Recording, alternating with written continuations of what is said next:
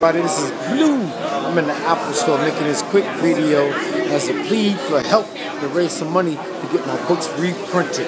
My first book I wrote was called Corner Stores in the Middle of the Block. That's because in New York City, all over America, you know, like when you see a corner store, a liquor store, a Chinese restaurant, and about 3 churches on one block, that lets you know where you are.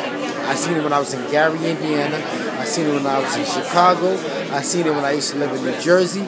I seen it when I was in North Carolina, South Carolina. I seen it when I was in Tennessee. These are like the components of an inner city neighborhood.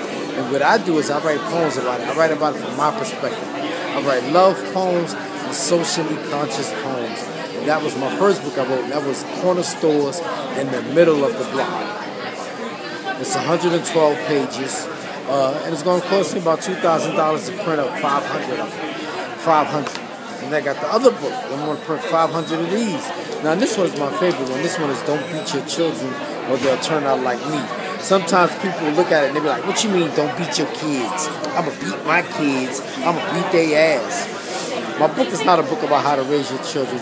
It's just me being sarcastic and making fun of the ironic things I see every day in New York City. This one is Don't Beat Your Children or They'll Turn Out Like Me. It's 112 pages. It's comical, it's sarcastic, it's funny, it's witty, it's sharp. It's my favorite book if you ask me because a lot of poems are here only 3 pages long. I mean, 3 lines long. Check me out online. Check out my YouTube videos. My name is Brad Bathgate. And you can donate the money to my PayPal account. My PayPal is Poetry Is Alive. POETRYISALIVE. And if you guys can help me out, man, really, seriously, if you can help me out, make a small donation of only $20 and I'll send you a book.